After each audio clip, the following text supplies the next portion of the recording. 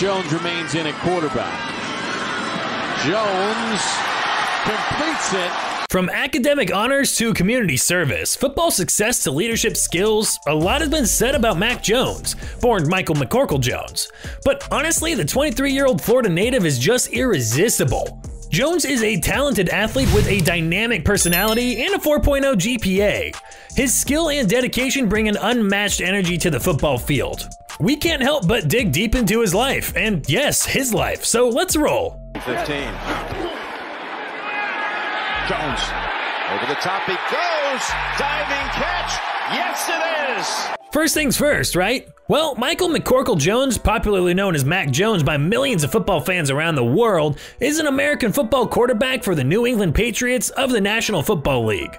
He completed his Bachelor of Arts in Communication and Information Sciences in December 2019, which he followed closely with a Master's of Sports Hospitality.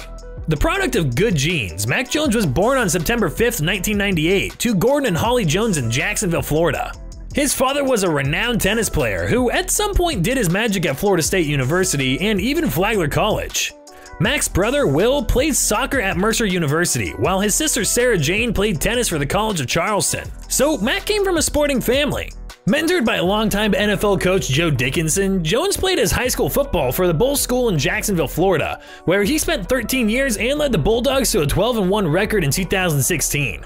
Mac Jones received scholarship offers from 22 colleges across the country, including Alabama, Arizona State, California, Coastal Carolina, East Carolina, Florida Atlantic, Texas A&M, Washington State, Pittsburgh, Rutgers, and, well, there were 22, please. He, however, fell in love with the Crimson Tide, moved to their side, and called Tuscaloosa home. He was a highly touted recruit and considered a top 10 pocket passing quarterback in the nation, according to ESPN, 24/7 Sports, and Rivals.com. Dallas is going to get into position. Here's Jones. Looking, and it is caught. Mac was also selected to represent the USA with the under-19 national team against Canada and stood out at both the Rivals Elite Quarterback Challenge in Atlanta, Georgia, and the Nike Opening Regionals in Orlando, Florida, where he was considered one of the top passers in both camps. He was also selected to compete in the Elite 11, the premier quarterback competition, as one of the top high school seniors in the nation. One of the top quarterback prospects of the 2021 NFL Draft, Jones was projected to be taken in the first round. Although many analysts predicted he would be selected 3rd overall by the San Francisco 49ers. The New England Patriots, however, saw something in Jones. They therefore selected him as the 15th overall after the 49ers went for North Dakota State quarterback Trey Lance. He was the 5th quarterback and the 4th of 6 Alabama players taken in the first round. Jones looking deep down the field for Bourne. He's got him.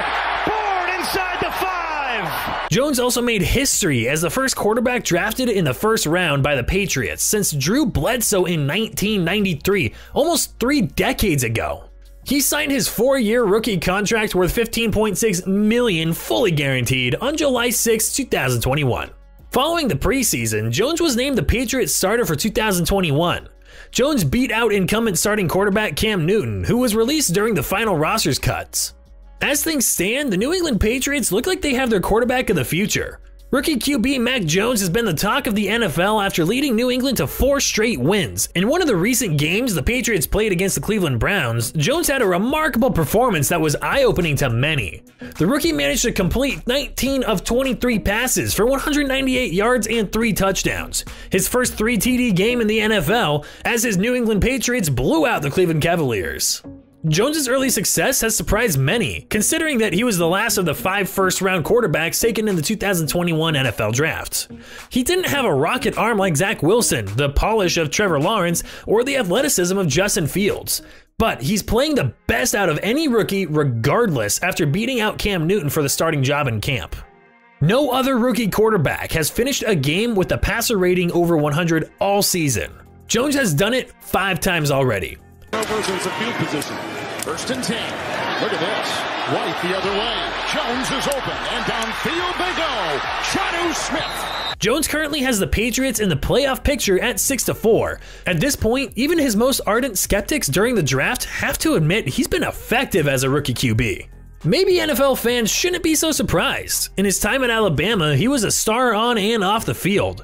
Let's not forget he was named a consensus All-American and was a finalist for the Heisman Trophy, in addition to earning the Davey O'Brien, Johnny Unitas Golden Arm, and Manning Awards.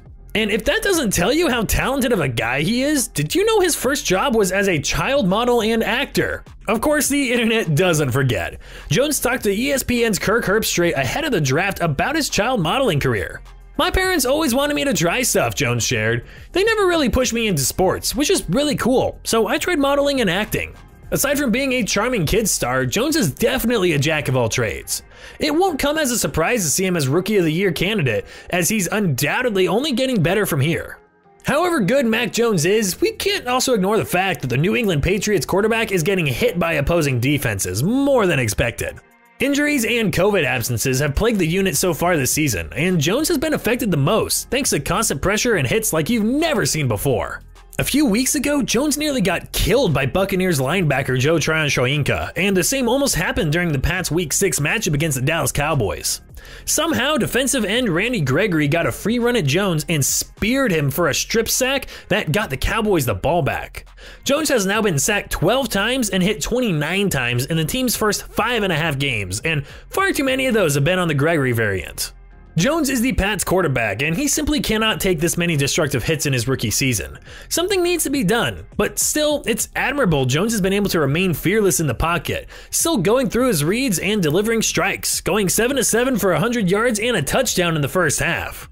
The Patriots defense has upheld their end of the bargain, forcing 2 turnovers in the red zone and holding the Cowboys to 10 first half points, despite Dallas outgaining New England 25-35 to 128. Against all odds, the Patriots are rolling with Mac Jones, and the rest of the NFL let it happen. Painfully, there's nothing they can do now but stare in confusion. It didn't make any sense then, and it makes sense even less now. In the NFL, nothing matters for a franchise until it acquires a great quarterback. Every decision a front office makes revolves around either finding one or supporting the one it is so very lucky to have. So how could so many teams have forgotten that in the draft last spring? And how did they allow the beneficiary of their negligence to be, of all teams, the New England Patriots? A bushel of quarterback-needy teams filled up the top half of April's first round. 2 teams traded up to draft a quarterback. 2 others stayed in the top 2 spots and took passers. The Patriots watched 14 players come off the board and plucked the quarterback who won the national championship at Alabama, who posted the highest passer rating in the history of college football, who blew away evaluators with his football intellect, and who may provide Bill Belichick a post-Tom Brady return to excellence. There are 2 possibilities. The first is that Jones is awesome and the league screwed up. The second is that Jones is pretty good and he landed with a smart and nurturing franchise that has bolstered him in a way others would not have. It's only a matter of time.